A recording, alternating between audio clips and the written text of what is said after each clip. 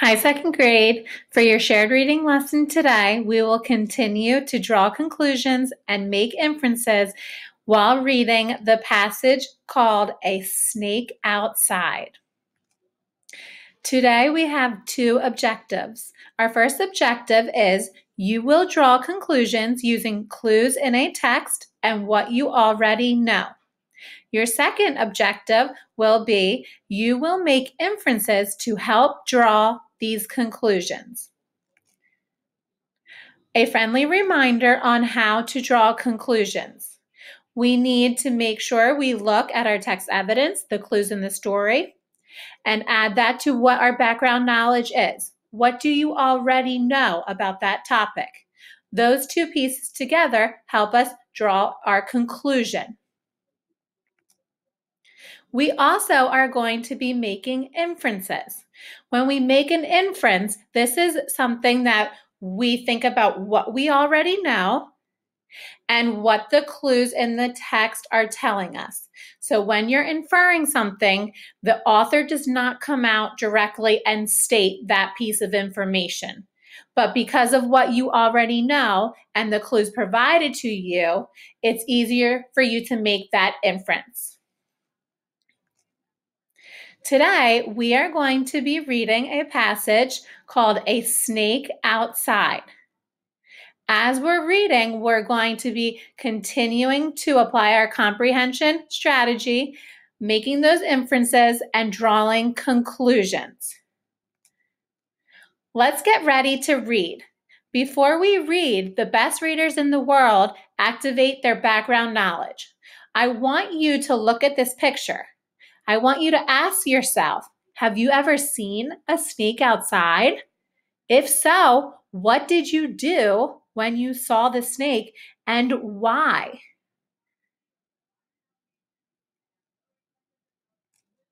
All right, let's get ready to make some inferences and draw some conclusions.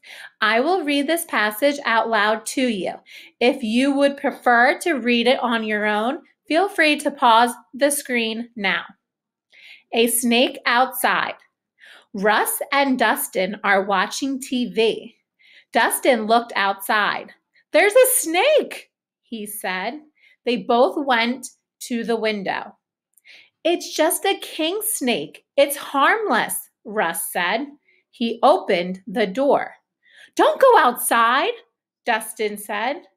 It's already going away. Look how pretty it is, Russ said. Dustin came outside and stood behind Russ. Why is it here? Dustin asked. Lizards live in our yard, Russ said. We have those small squirrels, too. The snake moved away through the grass. Then it went down a small hole. I hope it doesn't come back, Dustin said. Okay, second grade. So what I would like us to do now is we're going to look at this graphic organizer. I had plugged in two questions that as I was reading the passage, I was wondering. Why is the snake there? And remember, when you're reading, it's important that you're reading for meaning, that you're asking questions. So my question was, why is the snake there? And I also was curious on how did they know it was a king snake? So why is the snake there?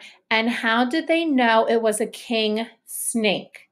I want you to take a few minutes, go back to the passage in this presentation or the PDF version, reread and see if you can identify some details, some clues that help you infer and draw a conclusion to my questions. Why is the snake there? And how did they know it was a king snake? Go ahead and take a few minutes now.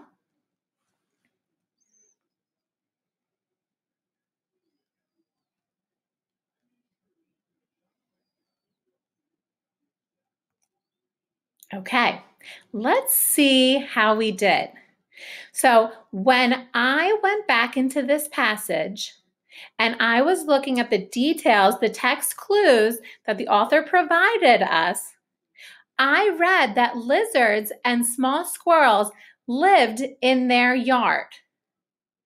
That was something that they told us in the text, directly stated. So because of the lizards and small squirrels living in their yard, I took that information, what I know about snakes already, and I helped myself make an inference that the snake maybe was looking for food.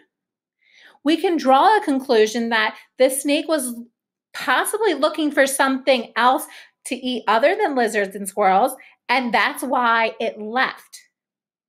Another example of how we can apply this taught comprehension skill is with the next question. How did they know it was a king snake?